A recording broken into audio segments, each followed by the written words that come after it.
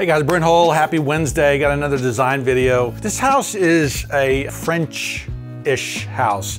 And so the challenge here is trying to figure out what the story is, making sure it's authentic, making it work. And again, if you watch my Wednesday videos, you know that I kind of hit on the same things. In this case, I'm simplifying and I am paring back some of the elements.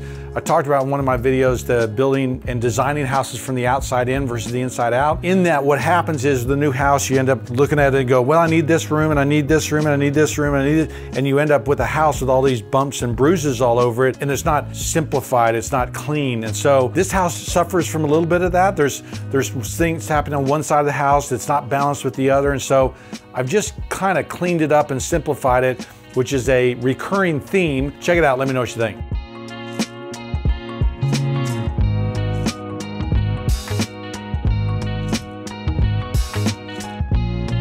Okay guys, here's the house, right? And I think one of the first questions you ask is, well, what is it trying to be? What does it want to be? There's actually some good features, and then there's some things that I think that miss. I think they're trying to be French, I think. They've messed up some of the details. For instance, this whole massing here that comes up and builds up, right? And kind of this whole piece, look how large it is. Look how large the fireplace is. The fireplace is here. I mean, that's a really large fireplace for this facade.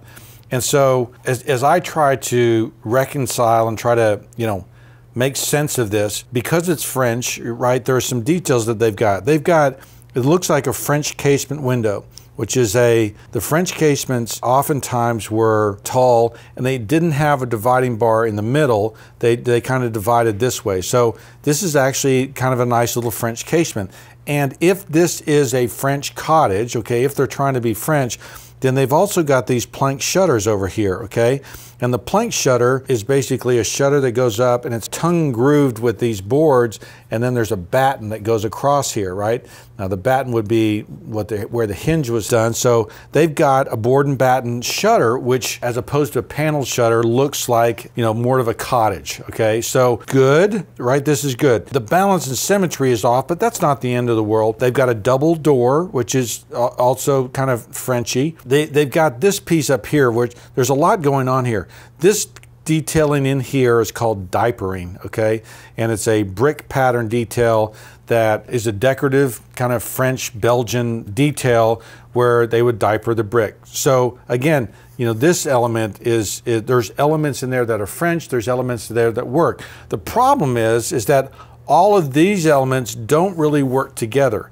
And so, the size of this, so much larger than the size of this, and our front door with the clear, path that centers our door, it just feels to me like the proportions and mass are wrong. And so this to me is a house built from the inside out. I did a video of, designing from the inside out versus the outside in.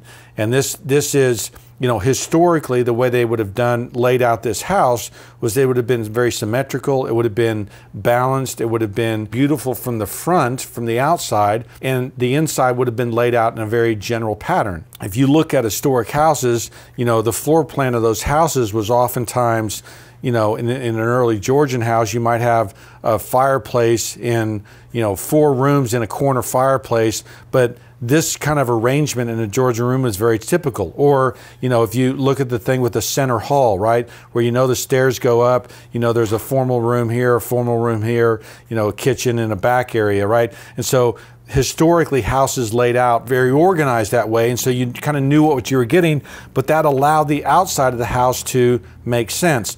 Now, what's happening here is they'd like, well, let's make this room a little bit bigger, and then, oh, we just have a little closet over here, and all of a sudden, this house begins to have these, appendages and these parts and pieces that make it unbalanced. So, in general, you end up looking at this house going, yeah, I kind of know what it's trying to be, but it doesn't communicate very well. It's kind of mismatched. And so what I did was I just simplified this house, right? I just took out, that big section here and changed the way this was done here. And I elevated the front door with just kind of a little eyebrow window over top of that.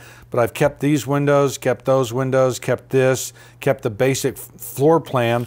But by messing with this block and this block are all I really played with, so that it just communicated better what it is, right? So now we understand that it's a French cottage, that it's simple. You know, I've changed the path from this straight path to something a little more winding to communicate more cottagey. And so I would have taken the house in this kind of direction as opposed to this direction. You've got plenty of roof up underneath of this roof line so that those rooms could go back into there. There's tons of space up in there.